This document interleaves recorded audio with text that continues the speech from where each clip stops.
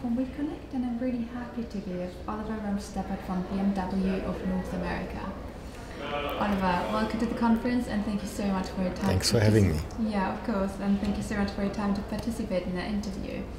As a start, could you just introduce yourself and tell us a bit more of what you've done in the past few years? After my electrical engineering study and Master of Business Administration, I started BMW in the area of simulation.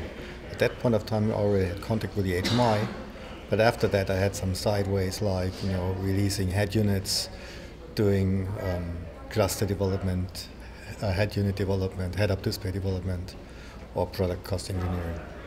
Meanwhile, I'm in the United States responsible for the local requirements and development of BMW. You'll be moderating a roundtable discussion tomorrow afternoon regarding the disruptive changes in the automotive industry and how they create challenges for future HMi concepts. What particular challenges have you brought to the conference? Well, I think if you look at the whole industry, there are changes regarding the business model and regarding what technology we use.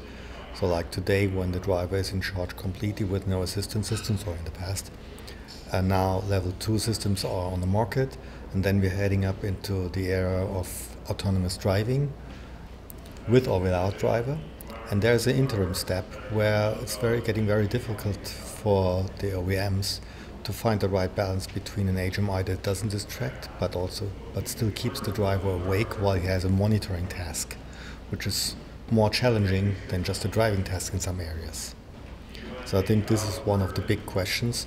Second one is, of course, if the driving is more comparable between the different OEMs, the interior and the HMi, or the user interface, gets more differentiating between the different OEMs.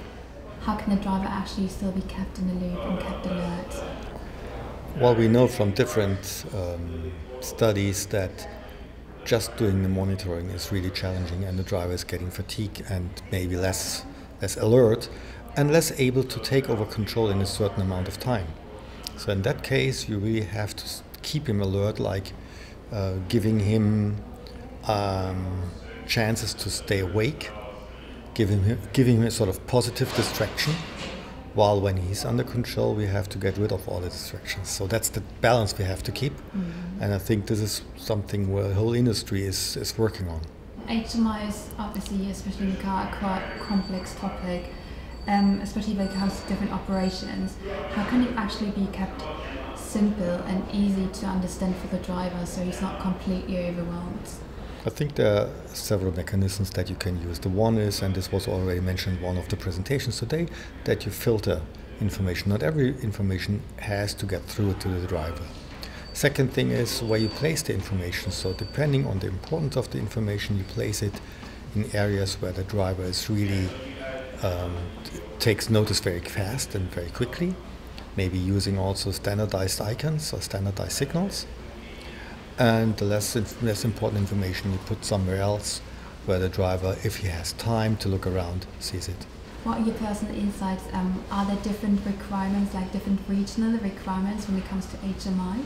Definitely, if you look between Europe and Asia, obviously the language and the letters, but also from the cultural point of view and from the experience with the cars, there are differences. Regarding United States and Europe, I think you have to have a closer look whether there are really differences. I think if you look at the culture of the United States, how they deal with technology is sometimes different than the one in Europe. Well, great. Thank you so much for sharing your insight with us. It's really much appreciated, and I hope you enjoy the rest of the conference. Thank you very much. Sure will do.